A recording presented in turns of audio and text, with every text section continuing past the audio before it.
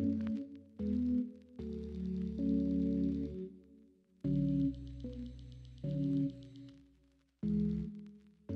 here on the streets of Kensington today. We're partnering with Savage Sisters.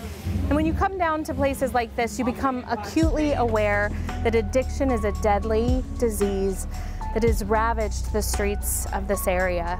And it's our goal here today to just let people know that there are still people who care.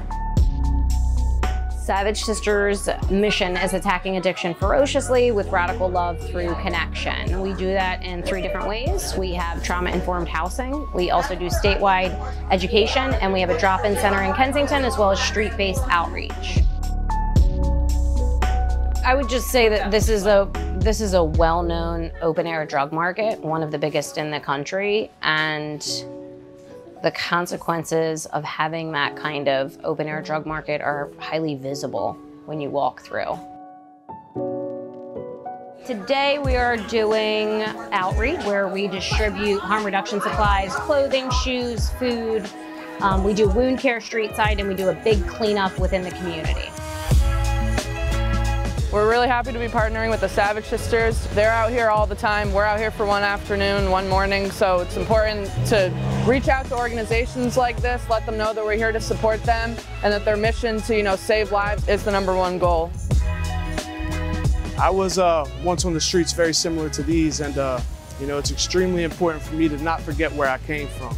I consistently come back and try to be of service any way that I can. And that very love and compassion that I needed when I was in that very situation, the darkness, I'm able to give back so that individuals can find the light and find hope, and hopefully find recovery.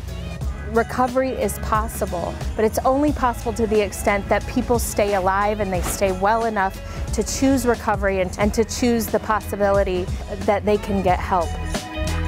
Today is a testament that proves RCA's passion about helping others. On behalf of RCA, the Alumni Association, we thank the Savage Sisters for having us out here today. When I first started doing this work, I thought all I had to do was bring awareness to it, but right now, I think the important thing is ending stigma around substance use and understanding that each human being out here is a person, and they have a mom at home that drops to their knees every night begging that they make it back alive, and that they are absolutely worth saving.